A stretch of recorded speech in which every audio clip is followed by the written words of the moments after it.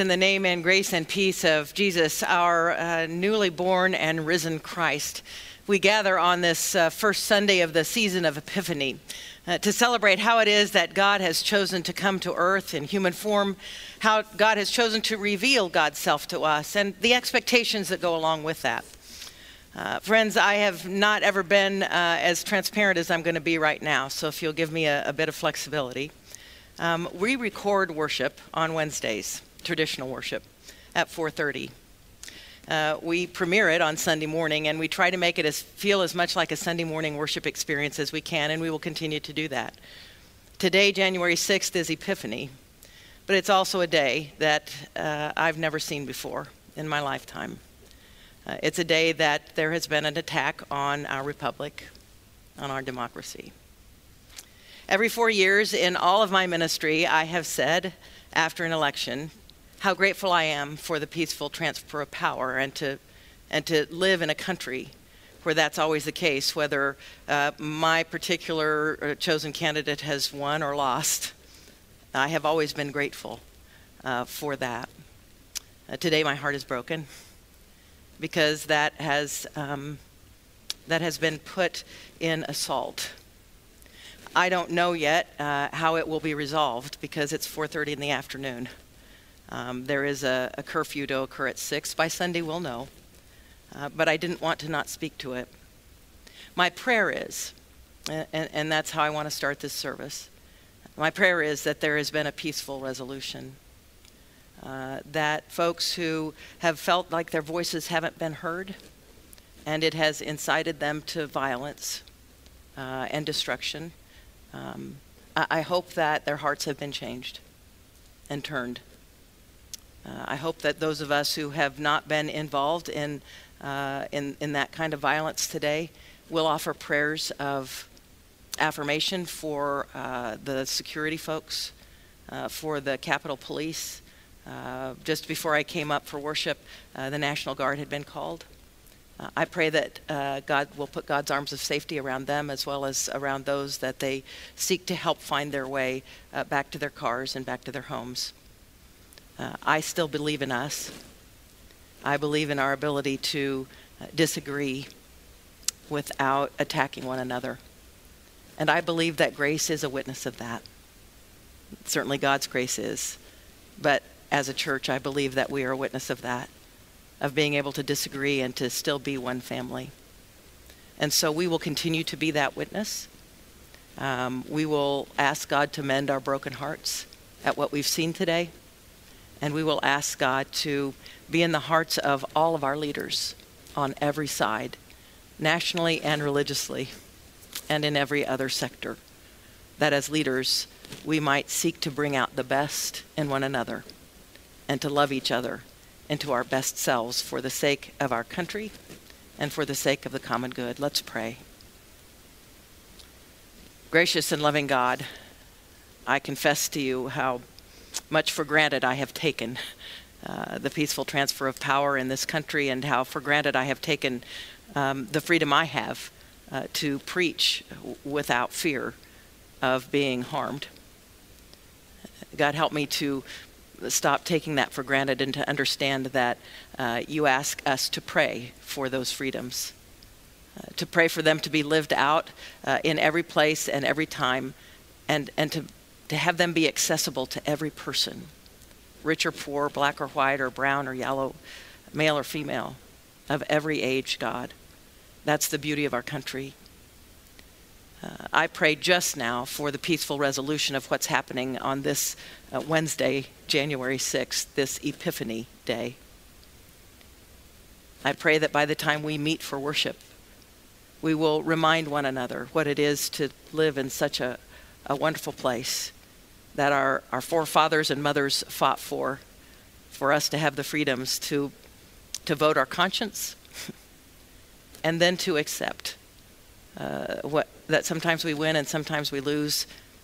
And whether we win or lose, we are still all called together to be one people.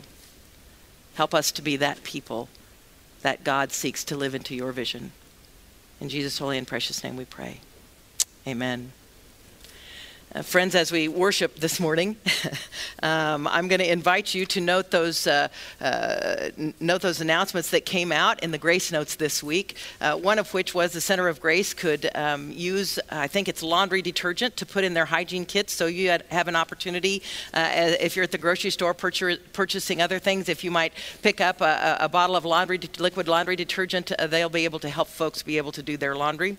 I also would invite you to note the different classes that are beginning to be explained and advertised, small groups. One has already, I think, is beginning to start on Thursday mornings that will follow the daily disciplines. Sean and Dr. Graham will be offering small groups for grace groups for Wesley Covenant in the style of Wesley Covenant for growing the faith. I'll be offering a class for Lent, and so that, believe it or not, is not that far away. So we hope that each of you will find a way to register for a class again on Zoom for at least a little bit longer, and that will be a part of the growing of your spirit. I also would tell you that we are hosting a blood drive on Sunday the 24th of January from 8:30 to 12:30, and we are still enduring this virus, and there's still a need, and our blood banks do run low. So if you have an opportunity to come by that day, and we make a way for you to do that safely, we'll invite you to come and be a part of that blood drive. God has indeed invited us into worship this morning. We are celebrating the baptism of Jesus, and we will be looking at what baptism means for us as well. These words come from Jan Richardson and are based on how God calls Jesus God's beloved Son in his baptism. Beloved, is there any other word that needs saying, any other blessing that can compare with this name, with this knowing? Beloved. Comes like a mercy to the ear that has never heard it, comes like a river to the body that has never seen such grace. Beloved, comes holy to the heart, aching to be new, comes healing to the soul, wanting to begin again. Beloved, keep saying it, and though it may sound strange at first, watch how it becomes a part of you, how it becomes you, as if you never could have known yourself anything else, as if you could ever have been other than this. God's beloved. Let us worship together.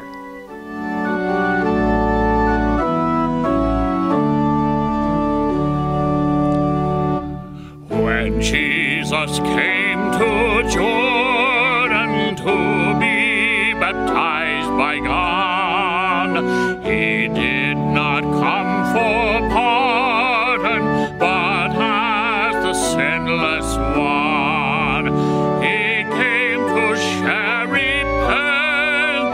With all who mourn their sins, to speak the vital sentence with which good news begins. He came to share temptation, our utmost woe and loss, for us and our salvation, to die upon the cross. So when the dove descended on him, the Son of Man, in hidden years had ended, the age of grace began. Come, Holy Spirit, aid us to keep the vows we make. This very day invade us and every bondage break. Come, give our lives direction, the gift we covet most, to share the resurrection that leads to Pentecost. And let God's people say amen. Friends, we are going to have a time for our short-leggeds this morning, and so I would invite you to gather them around you, and I would tell you all, just so you won't be disappointed ahead of time, Miss Stacy is not feeling well. She's been diagnosed with the COVID virus, and she is home resting and recuperating, and she misses you very, very much, and we miss Miss Stacy very, very much, but I get to be the one to do time with you today. And so I am so excited about that because today we're talking about Jesus's baptism. And so some of you who've been at Grace before remember my blue bag, that whenever I do children's time, I always bring my blue bag, and there's something inside of it, and that's true today as well. And so I'm going to reach down and get out of my bag two things that might look familiar or they might not. One is a bowl, and it doesn't have anything in it yet, and one is a pitcher. And they look a little bit like the plate and the cups that we serve communion out of. So they're a part of what we call sacraments. Now that's a big word you don't need to remember anything about right now. But they are special things that we only use very rarely when there are special occasions. And so this bowl and this pitcher we only bring out when we're getting ready to baptize someone. Now some of you have been baptized, and you may have been baptized when you were a baby. And so once this children's time is over, or maybe worship is over, you might want to ask your mom and dad if you were baptized what that was like. Or if you haven't been baptized yet, and they have, you might want to ask what it was like for them when they were baptized. But here at Grace, when we baptize someone, we bring out this bowl, and we bring out this pitcher, and inside this pitcher there's water. And I will say to a family, if they will come up front, so one of the special things is that parents or whoever's going to be baptized comes way up front, clear to the top of the chancel area with me, and we talk about what baptism means. And we talk about how it's the time when God claims you. And one of the things I ask if your parents are bringing you for baptism, or if somebody is being baptized themselves, even though I know your name, and even though I know their name, I'll say, what name is given this child? And part of that is because even though I know your name, there's something special and sacred about your parents getting to say your name at your baptism. And it almost never fails that any parent who brings a child up for baptism, when I say, what name is given this child, they say it really kind of softly and very in a very special way. And that's because they love you so much. And they know that what's happening in your baptism is that God is saying to you that God loves you so much, and that the congregation who is gathered also loves you so much. So baptism is about you being loved by everybody, most especially by God. And then Pastor Kyle or Pastor Cheryl or I will do a blessing over the water, and we ask God to be in the water, and we ask the Holy Spirit to bless the water, and then we pour the water out into the bowl like that. And then, if you're small enough, then I ask to hold you. Or if you're a little bit older, then I ask you to kneel at the rail. If it's an adult, I ask them to kneel at the rail. And then if I'm doing the baptism, I take a little bit of water and I make the sign of the cross on the top of your head. And that means that you are claimed and named by God in Jesus.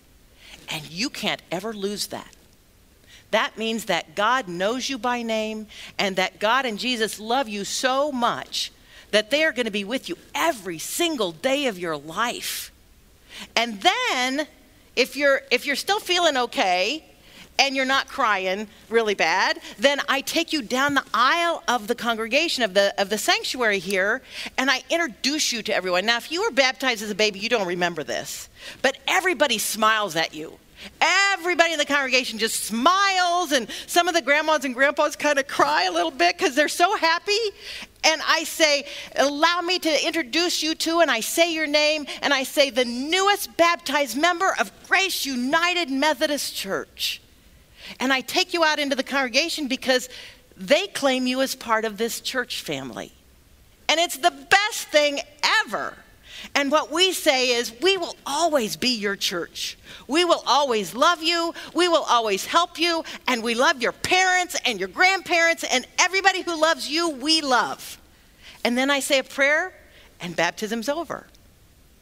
And so the next time you see a baptism, Or if you haven't been baptized yet and you later decide to be baptized, you kind of know what's going on.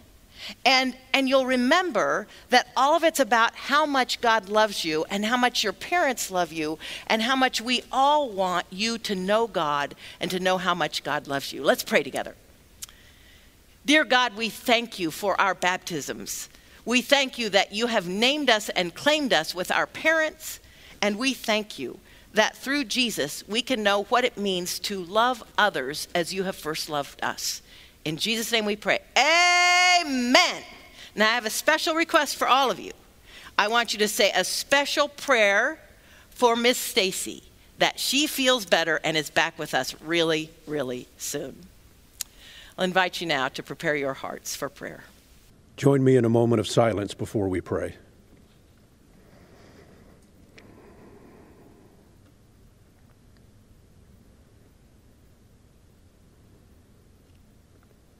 Gracious and holy God, as we leave behind a difficult year and begin this new year, we look forward with hope, remembering you and your promise to always be with us. God, there's much chaos and disorder for us right now. For now, but not forever. Because you, God, bring order out of chaos. Your Spirit is active in our lives and in our world, working for your good purposes. We come to you in worship in all the different ways that are possible for us right now. And even when we can't be together in person, we recognize our needs. We come to you as a people in need of healing and wholeness. We come to you as a people in need of assurance and forgiveness. And we come dependent upon your love. So draw us close and fill us with your Spirit as we care for each other and for your world through our thoughts and our prayers. God, we lift up for your care each prayer request for healing and comfort submitted from within our own worshiping community. May each person in need feel the warmth of your love and the assurance of your presence, healing and comforting them. We lift up for your care during these cold winter months the homeless people who do not have adequate shelter and heating. We pray to you about the recent surge in COVID cases in our country. We pray that every person is able to receive the health care needed. May the hospitals be able to handle every case. We thank you for the ongoing courage and dedication of our nation's healthcare workers and ask you to strengthen them physically, emotionally, and spiritually. We pray for the successful and timely distribution and administration of the COVID vaccines, and that these measures will quickly relieve suffering and start the healing process for the entire world. Merciful God, we confess that lockdowns and illness, suffering, death, separation, and lack of contact are wearing us down mentally, physically, and spiritually. Keep us far from despair and continue to give us hope. It's in Christ's name that we pray. Our Father, who art in heaven, hallowed be thy name. Thy kingdom come, thy will be done on earth as it is in heaven. Give us this day our daily bread, and forgive us our trespasses, as we forgive those who trespass against us. And lead us not into temptation, but deliver us from evil. For thine is the kingdom, and the power, and the glory forever. Amen.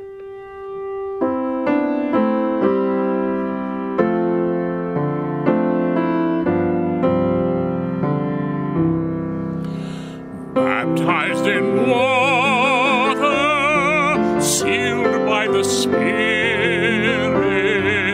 cleansed by the blood of Christ our King, heirs of salvation, trusting his promise, faithful in all God's praises we sing. Baptized in water, sealed by the Spirit, dead in the tomb with Christ our King, one with his rising, freed and forgiven.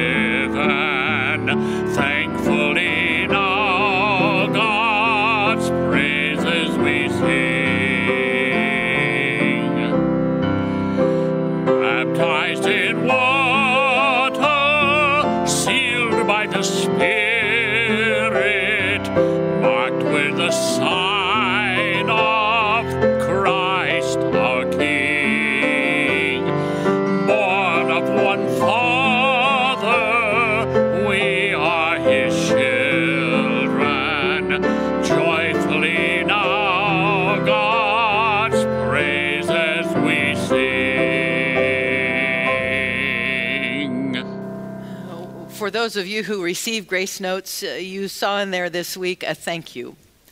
We are thankful for how this congregation has responded in ways that, to me, are miraculous financially throughout probably the hardest year of all of our lives. You enabled us to continue to do the ministry that God calls us to. And in the pledge drive that we have, you have given us foundation to continue that ministry into 2021. And so we want to thank you with humble hearts for your generosity. And we invite any of you who are worshiping with us, know that we covet with great responsibility the gifts that you might feel generous to send, and know that the ministry that we do is done for the heart of God and God's people. I invite you now to worship with us through the giving of our tithes and offerings.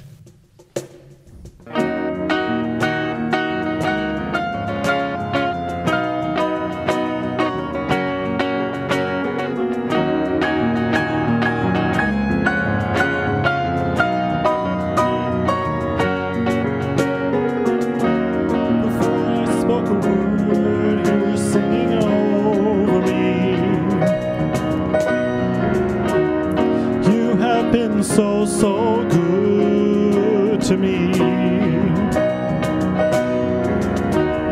Before I took a breath, you breathed your life in me. You have been so kind to me. Oh, the overwhelming, never-ending, reckless love of God.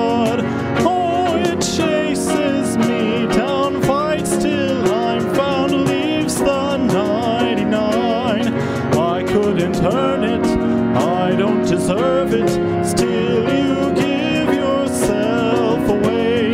Oh, the overwhelming, never-ending, reckless love of God, yeah.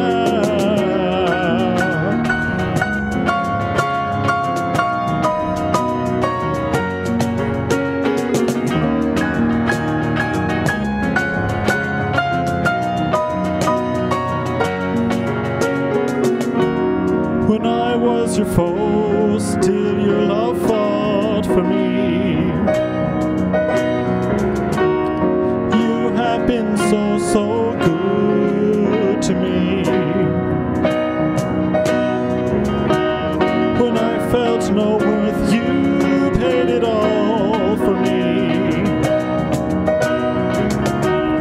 You have been so kind to me.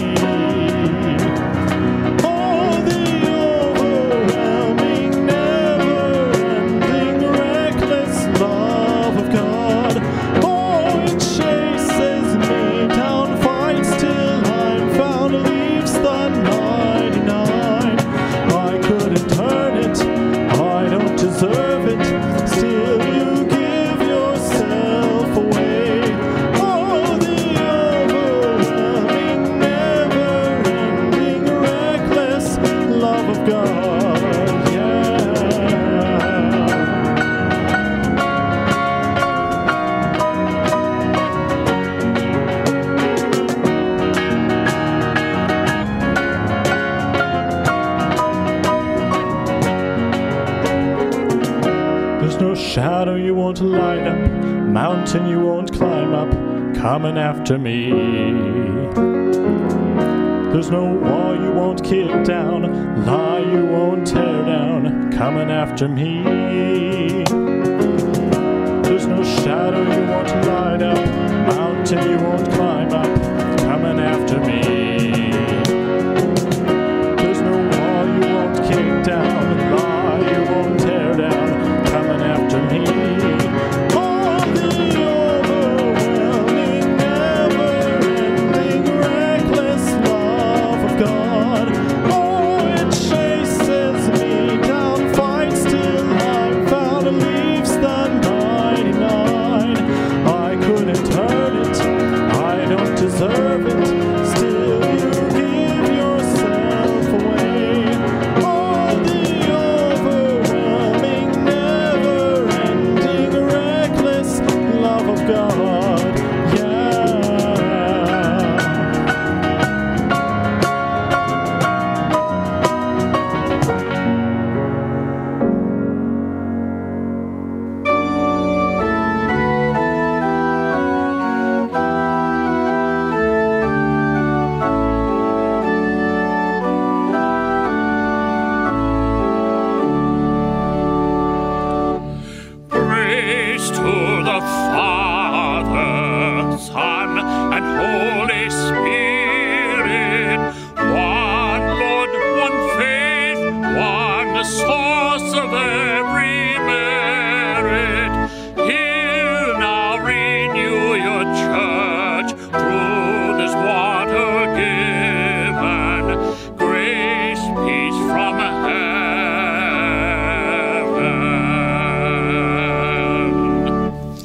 us pray. Gracious and loving God, we come before you humbly with these gifts. Only you know how it is that you are able to move in us, to be generous. And through the power of your Spirit, you give us this generosity that it might reach out into your world in ways that we may know and in many ways that we won't know. God, we trust you with these gifts and ask that you would bless them and bless the hands that will receive them, that all of us might know that indeed we are a part of your family that stretches all around the world. In Jesus' name we pray. Amen. I invite you now to prepare your hearts and minds for the reading from these scriptures. Our first lesson this morning comes from the book of Acts. Here in chapter 19, as Paul continues his ministry, he encounters some believers who are unfamiliar with the baptism of Jesus. Beginning in verse 1. While Apollos was in Corinth, Paul passed through the interior regions and came to Ephesus, where he found some disciples. He said to them, "Did you receive the Holy Spirit when you became believers?" They replied, "No, we have not even heard that there is a Holy Spirit." Then he said, "Into what then were you baptized?" They answered, "Into John's baptism." Paul said, "John baptized with the baptism of repentance, telling the people to believe in the one who was to come after him, that is, in Jesus." On hearing this, they were baptized in the name of the Lord Jesus. When Paul had laid his hands on them, the Holy Spirit came upon them, and they spoke in tongues and prophesied. Altogether, there were about 12 of them. May God add God's blessing to the hearing and the reading of these words. If you would please stand for the gospel reading. Reading from the Gospel of Mark, chapter 1. John the Baptizer appeared in the wilderness, proclaiming a baptism of repentance for the forgiveness of sins. And people from the whole Judean countryside and all the people of Jerusalem were going out to him and were baptized by him in the river Jordan, confessing their sins.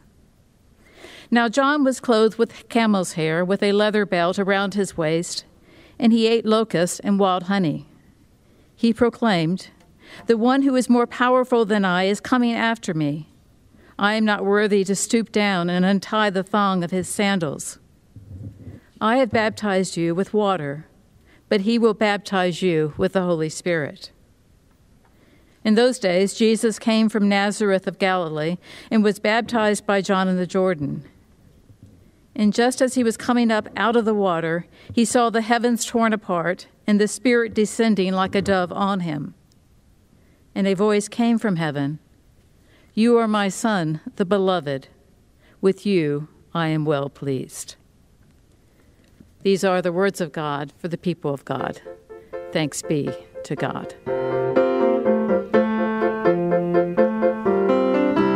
Arise and shine, the light has come, the glorious day of the Lord. Arise and shine, your light has come, the glorious day of the Lord. Arise, for your light has come. Arise with the morning sun. Arise, a new day begun. Sing alleluia, alleluia. Lift up your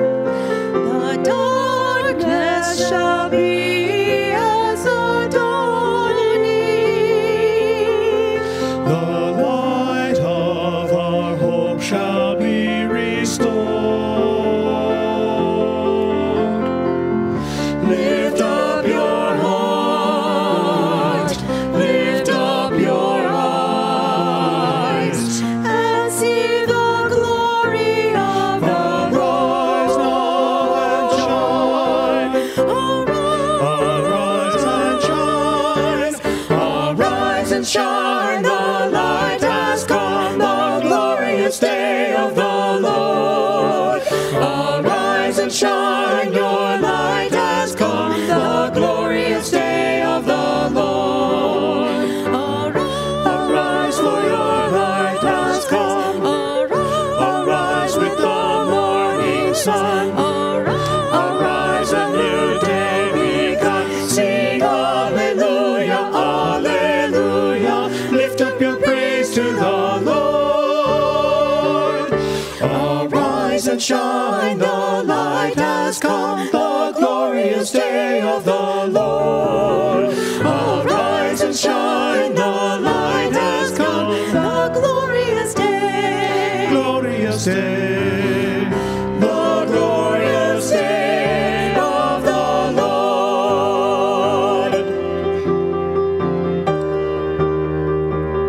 Arise and shine. Arise and shine. Arise.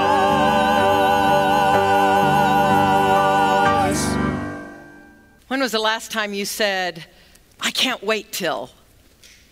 Do you wait till after Thanksgiving to say that about Christmas? Oh, I can't wait till Christmas, or maybe Christmas break, or maybe you started saying that after Halloween or before Halloween. Oh, I can't wait till they start playing Christmas music on the radio. Maybe the last time you said it was about your birthday. Oh, I can't wait till my birthday. I can't wait till I'm 16. I can't wait till I'm 21. I can't wait till I'm 59. And there's always something out there we desire, right? Something that's going to happen at that time that we can't wait for, to open our Christmas presents, to get a break from the work that we do every day, to be able to drive legally, to be able to have root beer without the root, to be able to be considered wise and aged. There's always something out there that we can't wait for. How many times have we said that through 2020? I can't wait till 2020's over. I can't wait till 2021. I can't wait till a vaccine. I can't wait till life goes back to normal. I can't wait to hug my family and friends again. I can't wait to worship in person and actually see the people that I sit by and that I am so used to talking to every week. I just can't wait. Well, guess what? For those of us who just can't wait, Mark is our gospel. Mark is an I can't wait gospel. When you open to the first chapter, the first verse of Mark, it says, the beginning of the good news of Jesus Christ. Wait, where's Mary and Joseph? Oh, they aren't in Mark's gospel. Where are the shepherds on the hill? They're not in Mark's gospel. Where are the angels? They're not in Mark's gospel. Mark can't wait for Jesus to get started. So Mark's gospel starts with John the Baptist appearing in the wilderness as Isaiah had prophesied. And as John appears in the wilderness and is baptizing everybody who wants to come, and Mark's gospel said there's a whole lot of people that wanted to come and repent and be washed clean of their sins, then Jesus comes and asked to be baptized by John. And it says that John baptizes Jesus. There is no sort of interaction between John and Jesus like there are in the other Gospels where John says, no, you should be baptizing me. I mean, John has said to the people he's baptized previously, hey, listen, there's one who is coming, whose sandals thong I'm not even worthy of untying. But he doesn't have that interaction with Jesus, not in Mark's Gospel. It says, Jesus comes from Nazareth to be baptized, and as he's coming out of the water, the heavens are torn open, and a voice from heaven comes saying, this is my son, the beloved, in whom I am well pleased. And that's how the gospel starts. There are no magi following a star for 2 years. You see, what takes Matthew a chapter and a half to get to, and Luke a full 2 chapters to get to, Mark, it takes 15 verses. I can't wait. I can't wait for what happens at Jesus' baptism. I can't wait for what it is that God has to say to us. I can't wait. Matthew has this genealogy that will trace Joseph, Jesus' earthly father, all the way back to Abraham through King David, because that gives Jesus sort of immediate royal credibility. Luke has Jesus' genealogy through Joseph all the way back to Adam in the garden, to give him that kind of godly credibility. Even the Gospel of John says that Jesus was in the beginning with God, that all things came into being through him, and that not one thing came into being without him, which takes Jesus all the way back to the very beginning of even being in God. But Mark says, this is the beginning of the good news. John appeared baptizing repentance and forgiveness of sins. Jesus came to be baptized. He came out of the water. The heavens were torn open. The voice came saying, this is my son, the beloved, in whom I'm well pleased. And Jesus is immediately driven into the desert to be tempted by Satan. Mark can't wait. What can't Mark wait for? The word, torn open. The Greek word for Mark's version of what happens at Jesus' baptism. Again, in Matthew's version of Jesus' baptism, it says that the heavens were opened for him. And in Luke's gospel, it says that the heavens opened. And in John's gospel, it says John the Baptist witnessed the heavens being opened for him. In Mark's gospel, it says the heavens were torn open, and the voice of God came. The Greek word is stizo. You know where else that word is used? At the end of Mark's gospel. In the 15th chapter, the 38th verse. In the 37th verse, it says, then Jesus breathed his last from the cross. And the 38th verse says, and the curtain in the temple was torn apart in two. See, Mark can't even wait for the crucifixion to connect Jesus' beginning of ministry and the end of his ministry with a singular understanding. With this torn apart nature of how God is perhaps anxious to come to earth in human form so that nothing will separate us from the love of God. That's how Paul puts it in his letter to the Romans. So that nothing in life or in death will ever separate us from the love of God. And Mark seems to have that urgency. Mark seems to have, I can't wait till you can see that God wants nothing between us. God doesn't want the veil of heaven between us, so God's going to tear that open and come down in Jesus' baptism. And it never says then God sews it back up and goes back up into heaven. And Mark wants us to know that at Jesus' death, even at the end of his earthly life, that curtain that's in the temple that keeps regular people from God without going through the pastor first, that curtain is torn in two. Because God can't wait to be in relationship with us that directly. Is that what baptism means to us?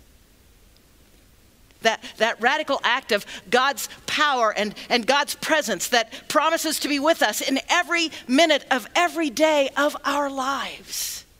When we say, oh, I can't wait till, is that how we feel about baptism? I can't wait till my baby is born so I can have he or she baptized. I can't wait to get into that church as an adult because I've never been baptized. Do we understand baptism with that kind of intensity, that kind of commitment, that kind of understanding of God? Paul is interested in the same thing from the Acts of the Apostles reading this morning that Pastor Cheryl read. Paul is traveling, as he does in the Acts of the Apostles, and he comes across some disciples, the scripture says, and he says, has the Holy Spirit come upon you? And these disciples say, we don't know anything about the Holy Spirit. And Paul says, then into what were you baptized? Keep a hold of that question. Paul says, into what were you baptized? And they say, we experienced John's baptism. And John's a big deal. John's the son of Elizabeth and Zechariah. John is set aside for a purpose in life, and that's to prepare the way for Jesus Christ. So John was a big deal. They were baptized by John into John's baptism, and that's what they know. And Paul says, no, you need to know the Holy Spirit, and the way you know the Holy Spirit is to be baptized into Jesus Christ. You see, what was happening in the days when Paul was helping to start these churches is that whatever evangelist came by and did baptisms, that's who people thought they were baptized into. So it was like, I have Apollos' baptism, I have Paul's baptism, I have John's baptism, I have Pastor Cheryl's baptism, I have Pastor Kyle's baptism, I have Pastor Nanette's baptism. And Paul says, no. You aren't going to know the power and presence of God without understanding that you're baptized into Christ. That's the one and only baptism. And so the scripture in Acts says that Paul baptizes them in Christ, and they receive the Holy Spirit, and then we get really nervous as mainline Protestants because they begin speaking in tongues and prophesying. And so we shut our minds off because we think if that's the way the Holy Spirit comes, then that's not really a part of who I am. It doesn't say that's the only way the Holy Spirit comes. Friends, when we are baptized, with the words that we say in blessing over the water, we invite the Holy Spirit to come and bless the water and the one who receives it, that they may know themselves to be a child of God's grace from that day forward for the rest of their lives. The Holy Spirit, we believe, comes in that moment at that time. And what Paul is asking these disciples is, how is the Holy Spirit present with you? Well, friends, that's not a bad question. How's the Holy Spirit showing itself up in us? We who maybe were baptized 58 years ago or 47 years ago, 15 years ago. You see, baptism isn't a one-off event. It's being named and claimed by God as a beloved child. And God is so anxious for that God tears the heavens open to say, you are my beloved child. And Paul says in that moment, the dove descends, that's the Holy Spirit, that the Holy Spirit comes upon you. Now, what is it that we're doing through the power of the Holy Spirit for God's world if we so believe that we are baptized into Christ? And do we believe, does our life show we're baptized into Christ? Is that the priority of our life? Living like Jesus? See, that gives me pause. Am I living with a priority that my baptism, my commitment in my life is to my faith in Jesus Christ?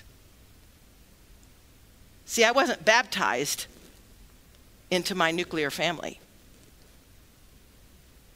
I wasn't baptized only to that local church.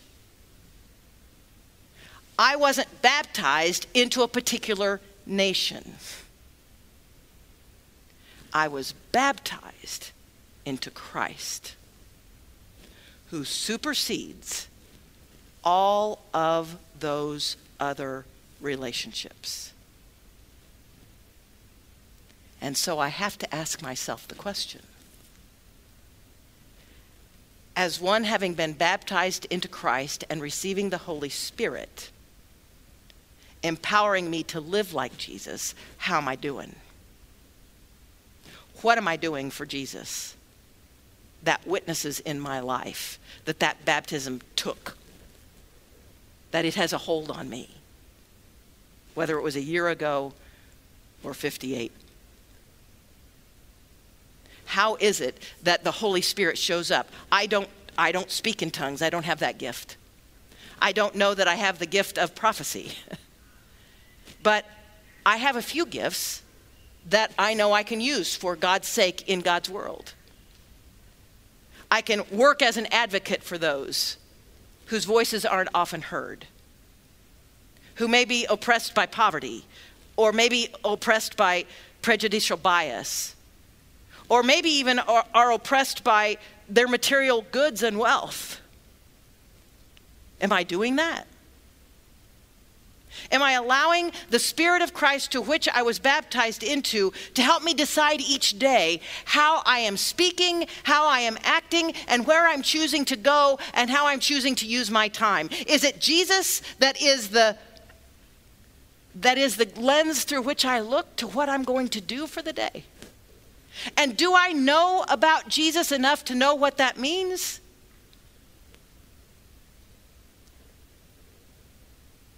Baptism asks us that question. We answer those questions for our infants, for our children. Confirmation students answer those questions for themselves. Do you commit yourself to ministry in a church that God has opened to people of all nations, ages, and races?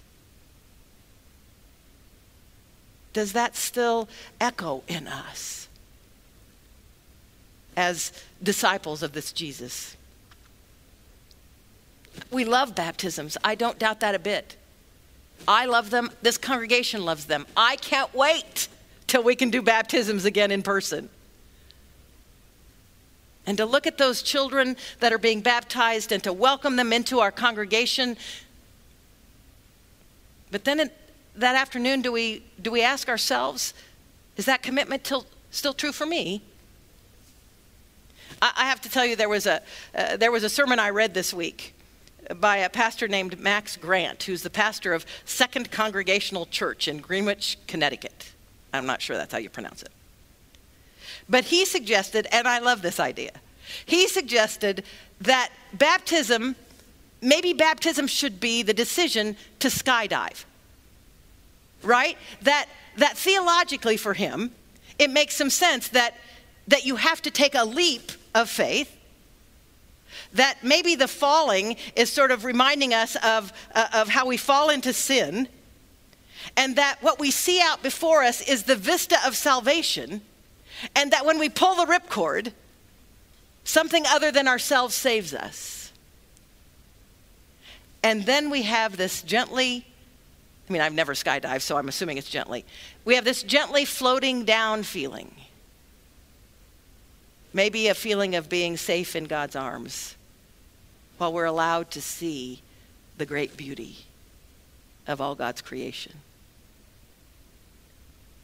He says, think about it. If it was that intense of a decision that you had to decide if you were going to jump out of a plane in order to be a part of Christ's family and a member of a church, he said, then how might we look at each other differently when we come to worship on Sunday? You know, those people that get on our nerves because they talk too much, or those people who are more worried about sort of how the building looks than what the worship service is like, or those people who decide that they don't like worship because the music is wrong that day, or the wrong preacher is preaching, or how might we look at each other differently with those kind of nagging things that bother us if we think to ourselves, but wait, at some point in their lives, they had to decide to jump out of a plane too, just like I did.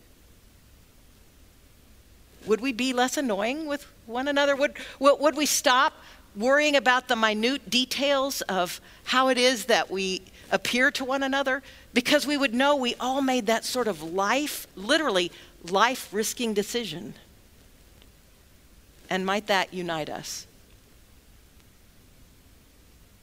I know it sounds silly, but there's an intensity to that kind of decision that we really don't connect with baptism and having our children baptized. Maybe we need to rethink that. If Mark's gospel is going to connect God tearing open the heavens in order that we might know that God wants to be with us, and God wants us to know that we are all beloved children. And if Mark wants us to understand that the curtain in the temple is torn apart at Jesus' death so that nothing can keep us separated from the love of God, even death itself, then maybe baptism is meant to be that radical, that big a commitment, that much of a risk and that much of a unifier, where we look at each other as family. I can't wait till we can worship in person again. I can't wait till we witness how it is that God's kingdom continues to come into this world and this time. Amen.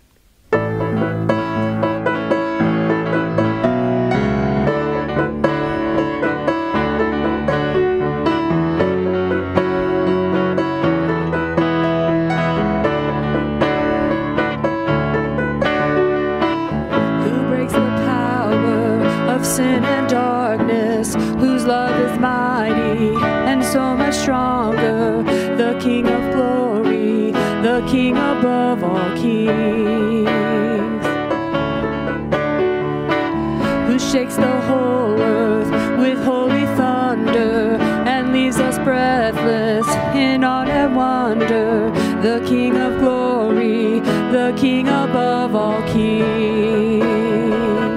This is amazing grace. This is unfailing love, that you would take my place, that you would bear my cross. You laid down your life, that I would be set free. Oh, Jesus, I sing for all that you've done for me.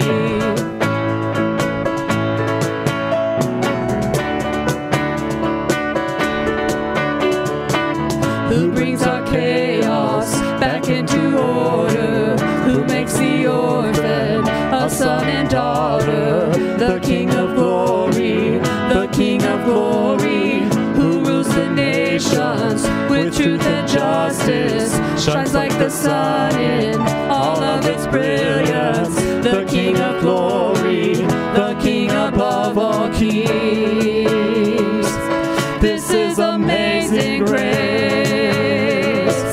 This is unfailing love, that you would take my place, that you would bear my cross. You laid down your life,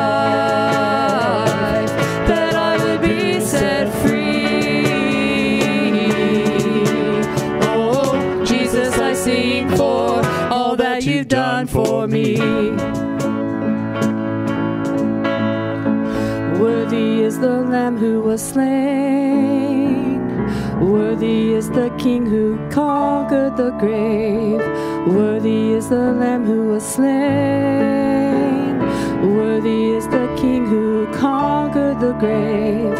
Worthy is the Lamb who was slain. Worthy is the King who conquered the grave. Worthy is the Lamb who was slain. Worthy, worthy, worthy. Oh, this is amazing grace. This is unfailing love, that you would take my place, that you would bear my cross. You laid down your life,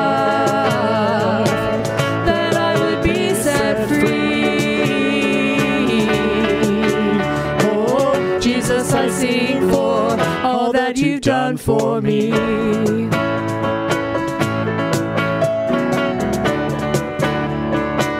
All that you've done for me.